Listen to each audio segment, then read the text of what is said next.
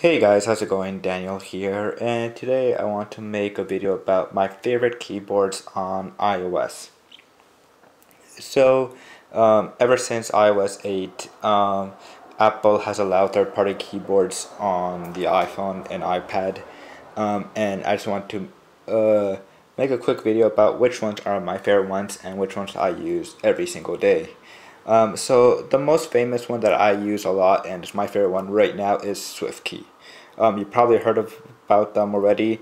They're super popular on Android. They were out on Android way before Apple allowed third-party keyboards on the iPhone. And Swiftkey is hands down one of the top third-party keyboards on iOS.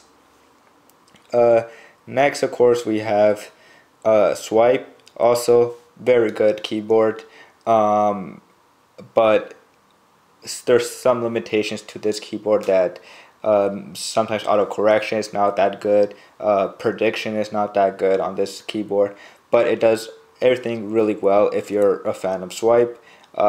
It's a really amazing keyboard. One of the top ones out there as well, like it was with Swiftkey as well there too. So that one is Swype, also very good keyboard on Android, super popular as well, this keyboard. Now the other one is called, next keyboard please, there we go, Gboard. It's a new keyboard that was released earlier this year on iOS only right now. It will be coming on Android soon, I don't know when, but it will. So Gboard is a keyboard from Google, which allows you to, of course, has really good swiping, so you can swipe and all that stuff, really good at that. Prediction, really super good, because, well, since it uses, I'm pretty sure it uses, I forgot how it started before, but if it uses your Gmail account and all that stuff, then it knows a lot about you, because, well, when you use Gmail, Google kind of reads what you're typing and everything, so it's super good, but it doesn't keep track of passwords or anything like that, because iOS does not allow that, which is one of my favorite things about the iPhone and the keyboards.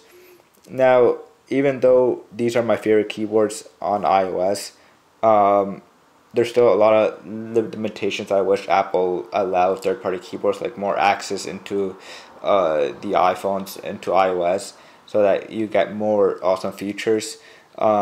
But this year on iOS 10, Apple finally allowed Siri. They created a Siri API, so developers will be allowed to integrate Siri into their apps.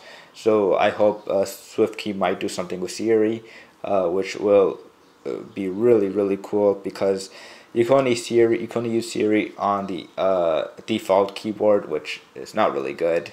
But if you're not into choosing any type of keyboards, then the default keyboard works perfectly fine.